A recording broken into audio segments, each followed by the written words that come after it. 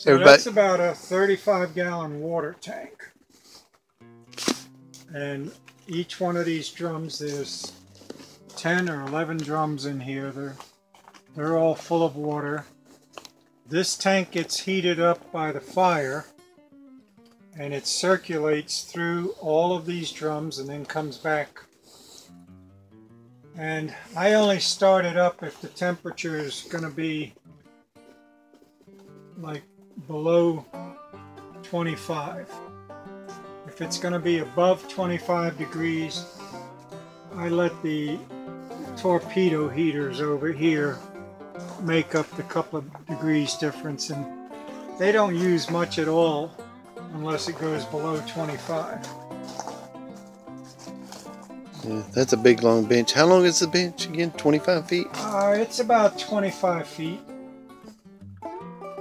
And I added a backswing to it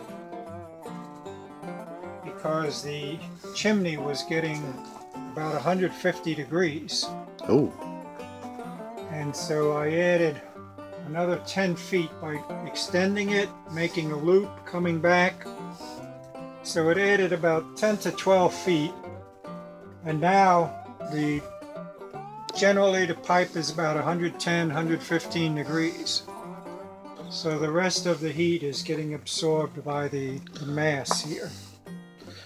Yeah, that's really, I like how you did yours. This is really awesome with the rocks. Now on this right here, you say you burn these 8-foot sticks right here.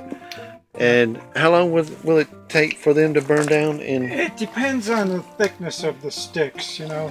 Some of them are really thin and I have to come in about every hour. Okay. And the only problem that you have with these mass stoves, at least that I have, when the sticks burn down, they start building up coals down in the chamber. And you start getting back burning. And then if you're not careful, it'll start burning back up the sticks because it passes a point where the draft will suck the fire down. So what I do is periodically I'll take my little register out. I got this stick and I'll just shove all the coals down into the fire chamber, and that keeps them from building up in there. This I adjust. I made the opening here too big because if you're not here to watch it constantly, all those coals will build up fast. So I only fill it about half full. I'll put maybe a dozen of these sticks in there, 6 on each side, and it'll burn down with small sticks like this in an hour. It'll burn them down, but if I use the thicker ones, you can go as long as 2 hours. Yeah, and this is new up here. I see from the last time that you put a gasket here, and you put a steel top on. That's pretty awesome. The fire wasn't burning right, and so I drilled a hole in the top to see what was going on in there. And the chimney, the original chimney I had inside, the riser burned out at the bottom and just tilted over. So I cut out the top. I rebuilt the riser using fire bricks. And then I got some of that stove door gasket. And it's a little kit that comes with adhesive. And I just glued it to the rim of the original drum. The sides of the drum were in fine shape. I laid the plate on top of it. And just the weight of the plate and 30-35 gallons of water. That's all it took to seal it. So that worked out good. Where do you bleed the air out? I mean, is it right here? Is this your? No, that's a safety blow off. It's not really necessary. But on each drum, if you look on the back, Oh, okay. Yeah. That's a little bleeder valve that they have those on radiators. On radiators that are hot water system radiators. Yeah. And Okay. generally it'll build up to about 5 or 6 pounds. And these plastic drums are supposed to be able to handle about 15 pounds. Oh yeah. Well, you haven't had any problems yet. No, I haven't had any problem at all.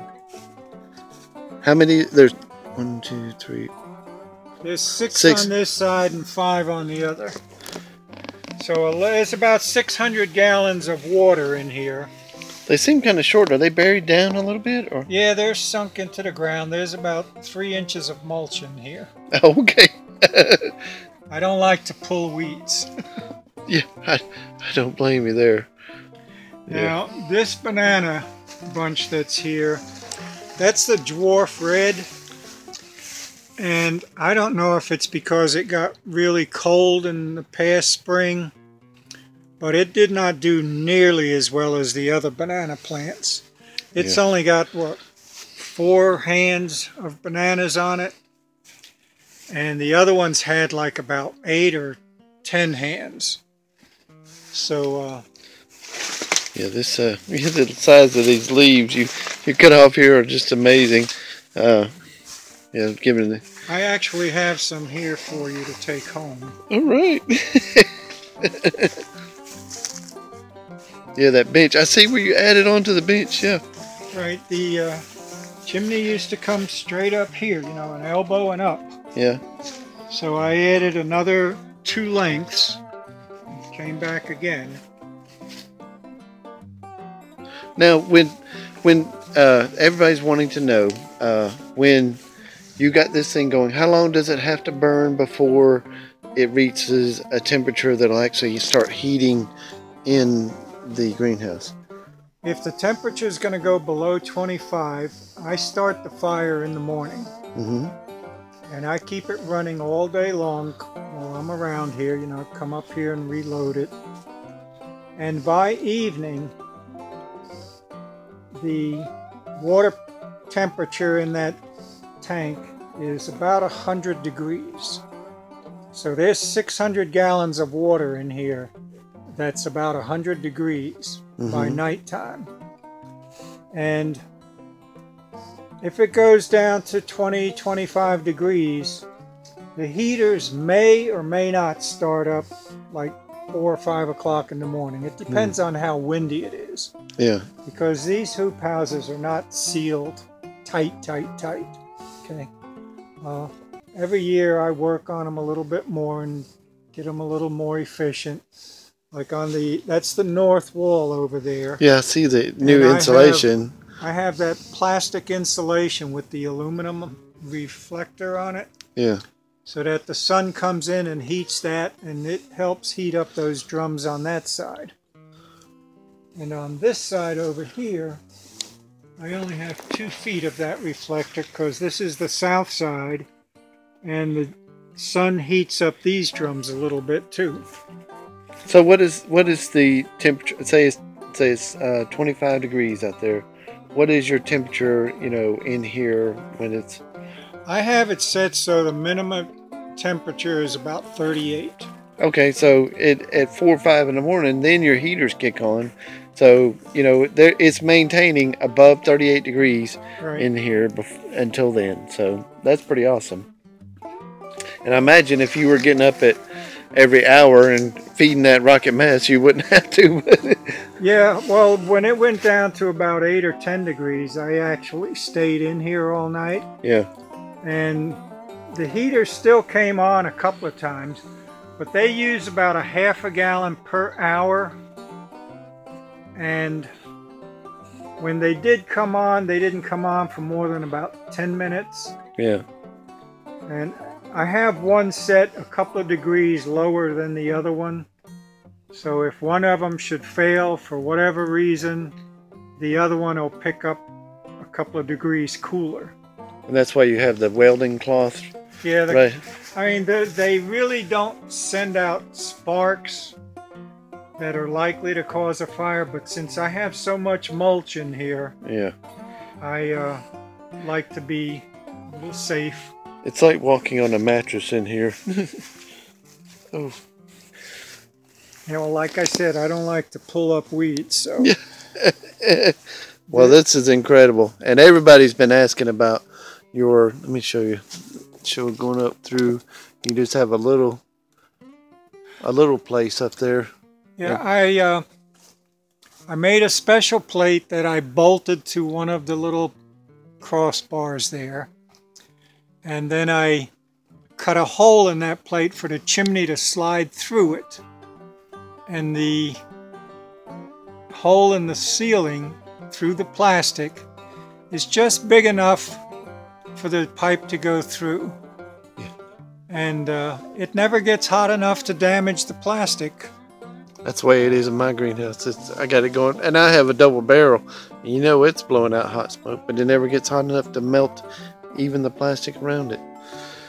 Well, I hope this answered everybody's questions about this this greenhouse, this awesome greenhouse. You can show them the little circulating pump over there again. Okay.